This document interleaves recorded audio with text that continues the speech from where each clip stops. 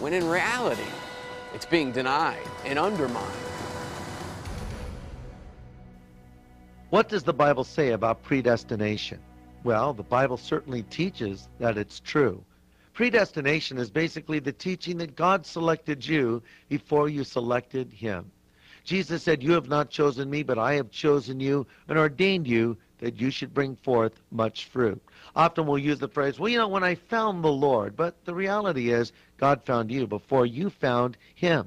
Also, the Bible says that God has predestined us to be conformed into the image of his own dear Son. It's an interesting thing. A lot of times believers will get off on rabbit trails about how predestination takes place, who's predestined, who isn't predestined, and yet they'll lose sight of what the Bible says about predestination when it points out that you've been predestined to be conformed into the image of his Son. Instead of getting hung up on the hows and whys, why don't we focus on the purpose of predestination? God wants me to become more like Jesus. That's his goal and his purpose for me. Yet at the same time, I must balance this and say the Bible also teaches the free will of man. There are many passages that tell us God has chosen us before we chose him, but there are also many passages that tell us we must choose God. You say, how do you reconcile the two? I don't. The fact of the matter is, in many cases, predestination and the teaching of free will are taught side by side in the same passage. Therefore, my emphasis is to appeal to people to believe in Jesus Christ. I'll leave the choosing up to God. But the main thing I want to focus on is rejoicing in the fact that because I've been predestined, I want to be conformed into the image of Jesus Christ. That is a perfect example of the various types of positions that men take in an effort to try and straddle the truth and to try to find some middle ground position that keeps everybody happy by using the words elect and predestined and by teaching them as they plainly appear in Scripture and then completely undermining them in the very next breath by misinterpreting other areas of Scripture to make it sound like God's will and man's free choice are somehow in competition with one another. But by teaching election and God's sovereignty in that kind of context, where it's nullified by everything that is said afterwards, well, it virtually castrates the true meaning of those doctrines.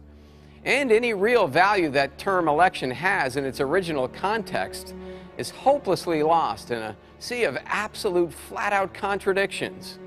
The kinds of contradictions that confuse sincere believers, give ground to unbelievers to mock Christianity, and that rob God of his glory. And you know what ends up happening is that to any honest observer, God's election in those scenarios is so diluted that God's really not electing anybody, at least not in the full biblical sense. That's why, lest there be any confusion about exactly what I'm saying, I'd like to define for you what Scripture means when it says that God elects men to eternal life. First of all, when God states in the Bible that he elects men to eternal life, he actually means he elects men to eternal life. So what I'm saying is the Bible clearly teaches that he chooses some, not all. And before you get too nervous that this somehow makes me out to be a hyper-Calvinist, or that it somehow makes God out to be an elitist ogre, let me state that over the course of this special mini-series, we're going to see a mountain of scriptural evidence that both proves the point of absolute election and greatly reconciles it with God's love and sense of justice. And because of time constraints, the scriptural evidence that we'll be presenting is only a minuscule fraction of what is available.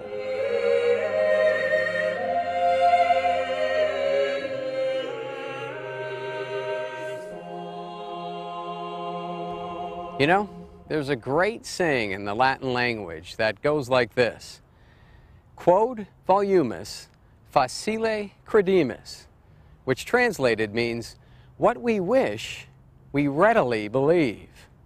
And that's very often the case with why some people, even Christians, are willing to believe certain doctrines and teachings that simply aren't biblical or true. They, in essence, believe what they want to believe instead of what really is. And that's certainly the case when it comes to this subject of election.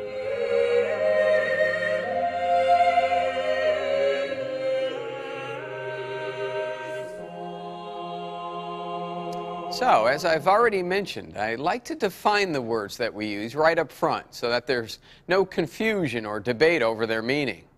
And if I didn't know better, I would think that it would be almost unnecessary to define the terms elect or chosen, because they seem like pretty self-explanatory terms. One would think that it would be difficult to debate words with such plain meanings. I mean, they really are fairly basic words. And when they're used in Scripture, they aren't used any differently. They're still used in very straightforward ways.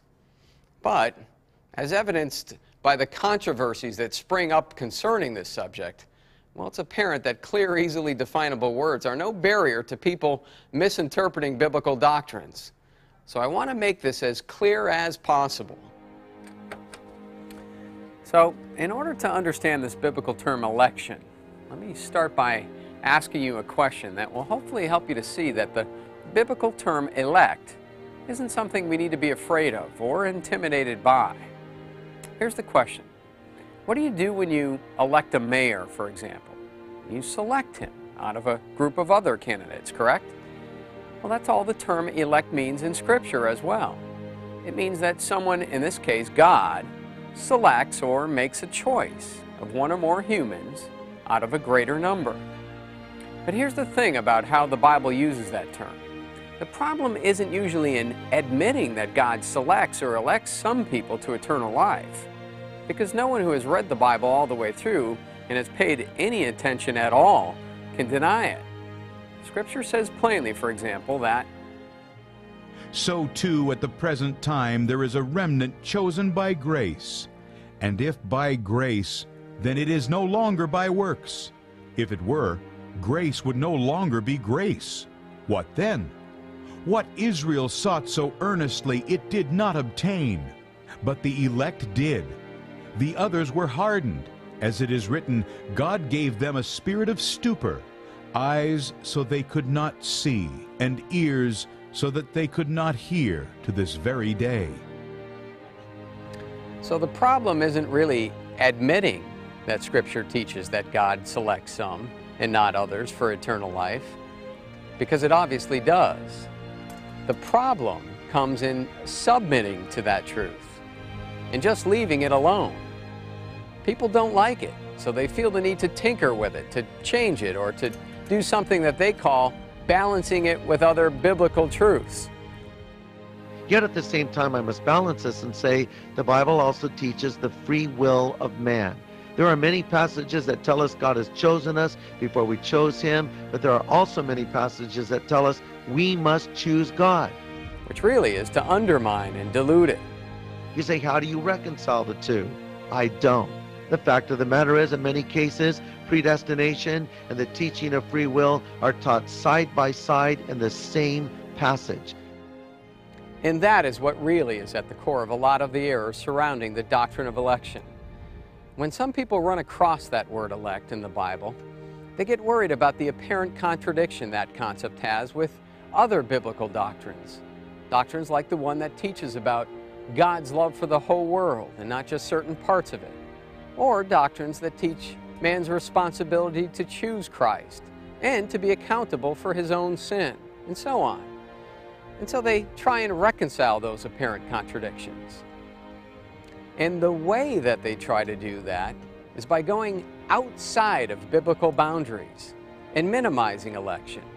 And they either change its fundamental meaning or they change what God elects people to.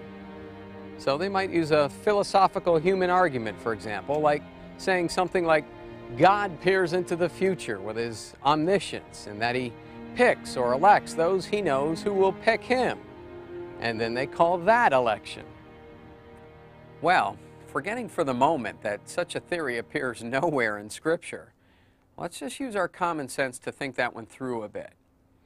In a government election, when you elect or choose your candidate out of the rest of the candidates, do you first wait to see if he chose you? No, of course not. That would be silly and meaningless. You choose him. Election, even in that illustration, is a pretty straightforward concept. And so it is when God elects men.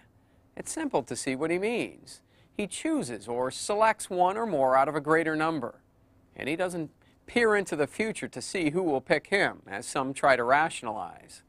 That would be omniscience, not election. And if that's what God really did, it would only serve to render his choice completely unnecessary. There would be no need for God to pick, because those people who picked him would automatically be saved by their own choice anyway. So his choice would be rendered meaningless. Listen, this is not super advanced theology that only scholars can grasp. To elect is to choose one or more out of a larger group. That's it. It's not a mystery. And the plain meaning and use of that word does not vary in Scripture either. So that much, at least, if we're being intellectually and morally honest with ourselves, is hard to argue with. Elect or chosen in the Bible always means just that, elect or chosen.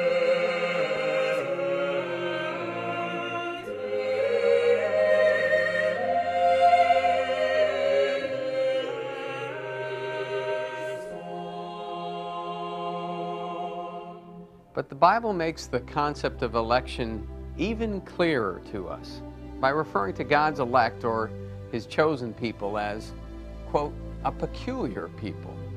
A reference not to the fact that we're oddballs, although I suppose in a sense we really are, but that we're personally and distinctly set apart from the rest of mankind. In other words, the idea of being elect carries with it the idea that some people are personally selected and specifically and distinctly set apart from the larger group of humanity for special purposes that God himself has always had in mind since before the world was ever made. We are his peculiar people. Peculiar. It's a word and a concept that is truly simple enough for a child to grasp. And yet, our human biases and prejudices, at times at least, cause some people to miss that profound yet very simple truth in God's Word, even when God's Word uses that very phrase, peculiar people. But before I comment on that further, let me just prove my point, that we all, at heart, understand this concept of peculiarity. We've got a package of children's markers. So, which one's peculiar? It's not hard to tell, is it? But let me just point out, each marker is different. Each one, for example, is a different color. And yet, even though that's true, it's also true that each one is fundamentally the same. They're all children's markers. And yet, despite those similarities and those differences, there is still only one that is peculiar, unique, special, different from all of the rest. Well, so it is with God's peculiar people. It's not a very difficult concept. And so it's that very simple truth that I want you to stop and consider. I want you to look at just one of the many verses in Holy Scripture that uses that term peculiar. 1 Peter chapter 2, verse 9. And in order to fully appreciate the depth and the scope of that verse as it pertains to God's chosen people, let's read it together in context, beginning in verse 4. As you come to him, the living stone, rejected by men, but chosen by God, and precious to him, you also, like living stones, are being built into a spiritual house, to be a holy priesthood, offering spiritual sacrifices acceptable to God through Jesus Christ. For in Scripture it says, "See, I lay a stone in Zion, a chosen and precious cornerstone, and the one who trusts in him will never be put to shame." Now to you who believe, this stone is precious, but to those who do not believe, the stone the builders rejected has become the capstone, and a stone that causes men to stumble, and a rock that makes them fall. They stumble because they disobey the message, which is also what they were destined for. But you are a peculiar people, a royal priesthood, a holy nation, a people belonging to God, that you may declare the praises of him who called you out of darkness into his wonderful light. A peculiar people, chosen by God. Oh, it's a phrase when it's used in Scripture that